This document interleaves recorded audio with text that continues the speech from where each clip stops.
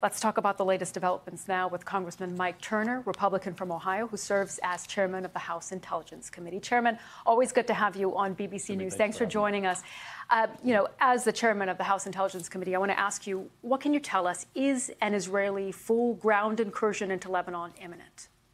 Well, we'll have to see. But one point that Tom made that I thought was so important in your panel discussion is that this really is a failure of the Biden administration policies, where the Biden administration has continued to argue restraint. That really is an argument for the status quo, and Israel can't sustain the status quo after October 7th and the unbelievable atrocities that occurred with Hamas entering into Israel and just slaughtering average citizens.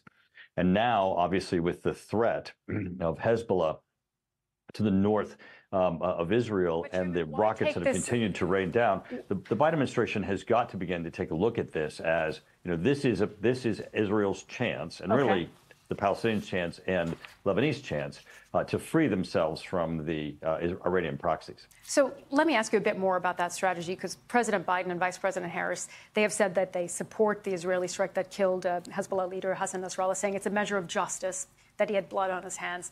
But they say it is time to de-escalate because of some of these numbers we're seeing, the number of people killed and displaced in Lebanon, of course, what's continuing in Gaza. Do you agree that it is time for Israel and Hezbollah to lay down arms and try to find some sort of diplomatic solution? Well, I mean, you included both Israel and Hezbollah, and as you know, that's an impossibility. Hezbollah and Hamas are both proxies of Iran.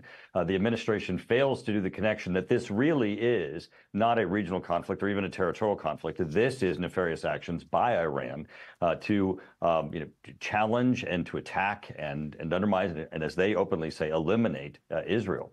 And what we have here, though, is a great opportunity for Lebanon, because Lebanon, to an extent, is being occupied by Hezbollah. This is not an invitation by Lebanon. Iran, through Hezbollah, their proxy, their franchise, occupies Lebanon, continues to put Lebanon and Lebanese people at risk as they, from Lebanese territory, attack Israel. Israel has no other options but to defend themselves and then to go and to take out that military presence that's there. They can't continue to just use missile defense to protect the people of Israel. They have to take to Hezbollah, which is, again, Iran's presence in Lebanon, the Iranian proxy, to eliminate that threat. Let me ask you this, because we know that members of Benjamin Netanyahu's government have been critical of him for not having a strategy, an end strategy for the war in Gaza. So what would it look like to destroy Hezbollah in Lebanon? Well, I mean, the Palestinian people have also just as great an opportunity here as Lebanon does. They need to, put off the shackles of Hamas, which is really Iranian control of the Gaza territory. They need to, as they talk about even a two-state solution, it's going to require at least they have a governing body. They don't even have governance because they've been occupied by this terrorist organization, Hamas, in Gaza.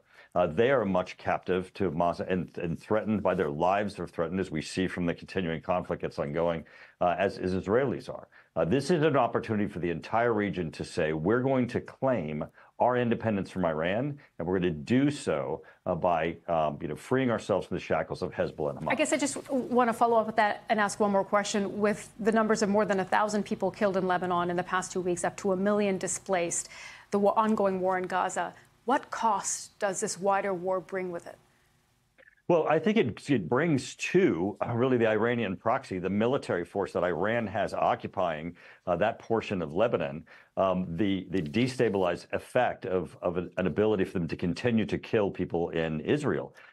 Israel has both, through the exploding technology devices, the pagers, the radios, they've really made it an insecure environment for Hezbollah to continue to operate. Right. And then taking the attacks directly to the leadership of Hezbollah. This is a great opportunity for Lebanon to get its independence from Iranian occupation and to then go to peace negotiations between Lebanon and Israel. Chairman, while we have you, I want to ask you about Ukraine. You met with Ukrainian President Zelensky while he was in the U.S. last week. He was here backing his plan for victory, and we don't have the exact details of that plan, but it is likely to include the request to use Western long-range missiles deeper into Russian territory. From your discussions with him, would this plan mean victory for Ukraine? I believe so, because right now, because of the restrictions the Biden administration has put on Ukraine, Russia is not feeling the effects of the conflict. It's like, Ukraine is fighting with one arm behind its back. We're beginning to see domestic indigenous, drone systems that Ukraine is building being sent into Russia and being taken to take out some of the weapons stores, some of the weapons capabilities that are being used to kill people in Ukraine. But imagine if that had been something that had been permitted in the beginning of this conflict. Russia's ability to continue to prosecute this would be greatly diminished. And, of course, one of the main targets that they're hitting is Iranian drones that are being shipped into Russia. Very quickly, we have about 30 seconds left, Chairman. We saw President Zelensky meet with former President Trump, who said he has a good relationship with Putin and with Zelensky and that it takes two to tango. Are you worried about the message that sends on this war? Oh, I thought it was a great meeting. Trump himself openly said, it's too early to say what any of the details would be. Clearly, he supports Ukraine and democracy. And he actually, as you know, was the first to give lethal weapons to Ukraine, the Obama administration having failed to do so when the first incursion taking Crimea occurred.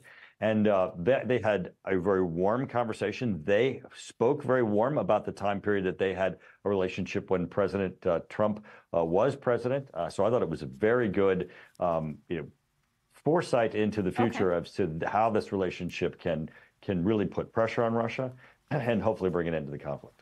Chairman, always good to have you on BBC News. Thank you so much.